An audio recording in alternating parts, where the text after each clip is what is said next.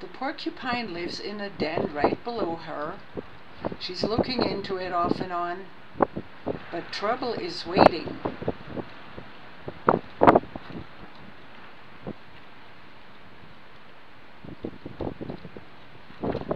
She's looking into it, and a raccoon comes by. The raccoon, nah, I don't think I'm going to go in there.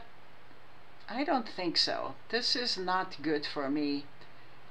I'm going to pass on this.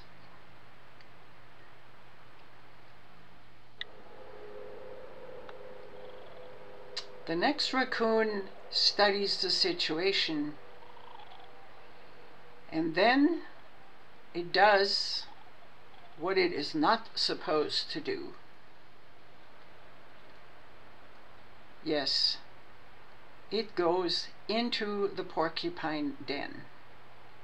Not smart. His buddies are outside looking around. Where did he go? Where did he disappear to?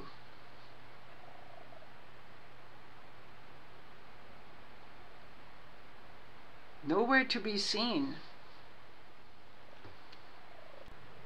Where did he go? Oh no! Oh, he's coming back out, and he has been stung by a porcupine quill. You can see it in his left side paw. Right there. There's a quill. 2 hours later, Porky comes back out, and she is fine. The raccoons learned a lesson.